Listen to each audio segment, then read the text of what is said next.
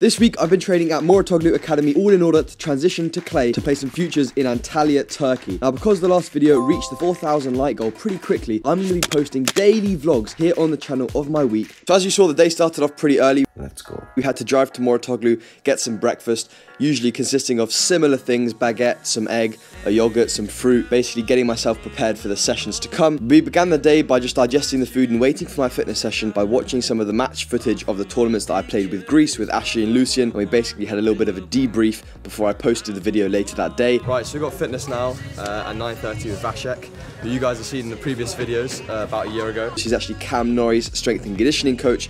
This was a session to begin the week all about the core activation work at the beginning, and then followed by a little strength circuit working the lower and the upper body, and making sure that at the beginning of the week we weren't doing anything too fatiguing to the body. Obviously I'm transitioning to clay, so some of the movements were specific to the clay that I'm going to be doing, and some were just more general strength exercises. So I'll let you have a watch of some of the exercises and workout that we were doing.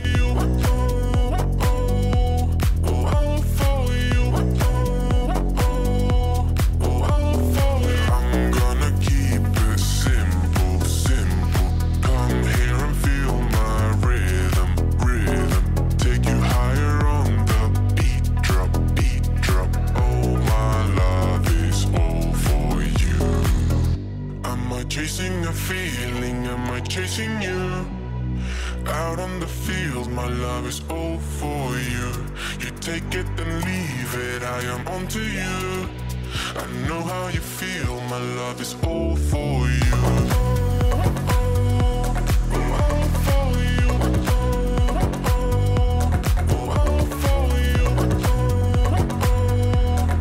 We're here at lunch. I've got tennis in about an hour and a half, so I'm going to leave some time to digest. I'm on the clay. I've only got one tennis session today, but I might top it up with a session with Ashley.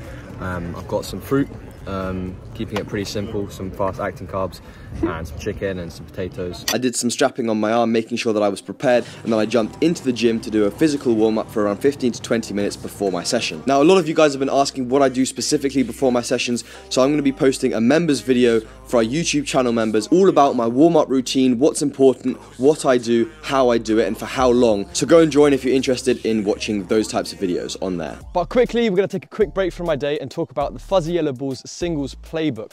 Now, obviously preparing for tournaments on clay courts, I'm going to need some tactics and some plays that I want to be running on the courts to be able to maximize my chances of winning. I've talked about this in the past, so you know I definitely recommend it.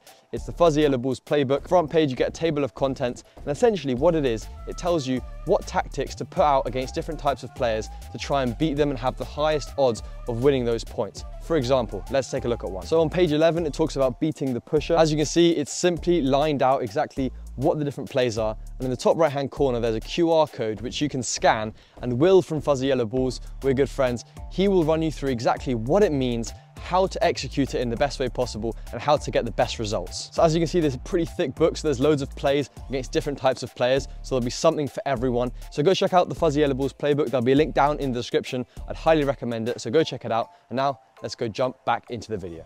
Now that it was time for my first session on the clay, I was playing with a guy called Carlos. Unfortunately not Carlos Alcaraz, but I was with Coach Chris, who you guys will have seen in the last few Mouratoglou vlogs that I was here. We knew it was going to be a little bit hectic, a little bit rusty from the ball timing perspective. I felt like the ball was jumping up very high. It's a very different bounce to a hard court when you're playing. The ball's going to bounce higher, it's going to be a bit slower, it's going to react more to spin in a different way. So I was really, enjoying the challenge of trying to adjust to the courts. What didn't help was that it was a little bit of a crosswind on the court, so the ball was being pulled slightly, which made it really very important to have lots of little steps when you're hitting the ball. The structure of the session was rallying up and down the middle. The consistency towards the beginning wasn't that good, so we decided to go into more of a drilling situation, maybe 2 cross 1 line, or I was spaced in one corner and going 2 to Carlos's forehand, 2 to Carlos's backhand.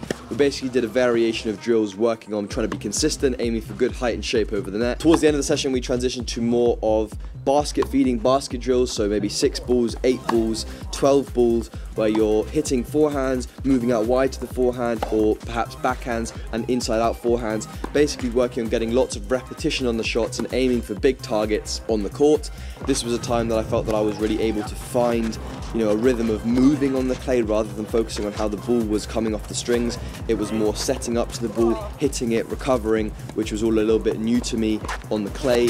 So that was great to kind of hit loads of volume in that sense to really get a feeling for the court. And overall, I think the first session was very positive. So straight after that tennis session, we went to the gym to do a cool down, 5-10 minutes on the bike, followed by some stretching just to help the muscles relax and cool down after a session. And on top of that, straight after my cool down, I actually had a physio session, which was great, where I was working on some exercises for my arm in this stage of my recovery, a little bit of a massage to make sure that, you know, my arm's staying loose, that it's not getting too fatigued and sore as the week goes on, which is super important, and overall just making sure that I was taking care of my arm to make sure that I had no pain, which after the first session I didn't, which was great. Yes guys, so I finished my sessions for the day. I finished one tennis session, gym session and physio session. I'm now actually watching Lucien over there and Ashley over there hit some balls on the show court, UTS court here at Mouratoglou. Lucien's hitting the ball well. I reckon after a good week of training we might be in for a second Road to 1 ATP Point series. Leave a like on this video if you want to see Lucien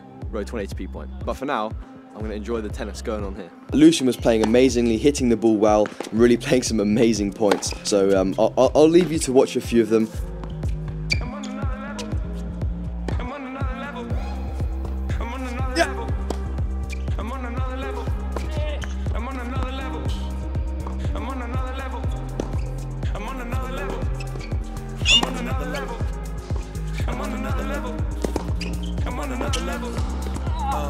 Pop out. They never wanna look when the cops out. They only wanna look when the top down. Ivy League grad from a high school dropout. Show up, show down. Mosh pits pop through the whole crowd. Northern girls strip, throwing tops through the whole crowd. Southern girls drop low, man, it's a hold down. I'm on another level. I'm on another. Dad says it was in. My dad called it out. I'm on another level. I'm on another level. I'm on another level. I'm on another level. I'm on another level. I'm on another level. I'm on another level. I'm on another level. In the next Mouratoglou vlog, I'm going to be doing fitness, 2 tennis sessions, and even filming some crazy videos, including DMing the top 50 ATP Pro. So I'll give you guys a sneak peek of all of that stuff. So make sure that you like, subscribe, and turn notifications on to be notified when that next video comes out. Thank you guys for watching, and I'll see you guys in the next video.